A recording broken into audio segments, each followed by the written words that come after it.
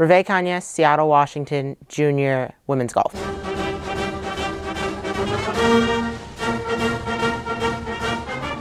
I chose Upper Iowa because it's such a small community and I really like the size, and all the people here are really nice. And like I said, just the people stood out. They were just really kind and it was a really good atmosphere.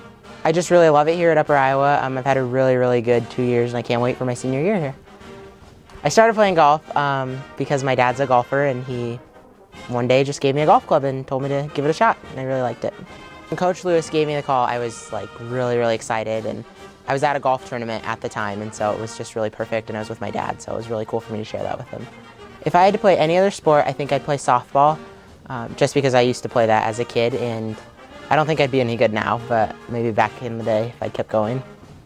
To get ready for a meet and a practice, I listen to the same song. It's a Van Morrison song, and I listen to it right before I play every single time, and that kind of sets my tune for the rest of the round.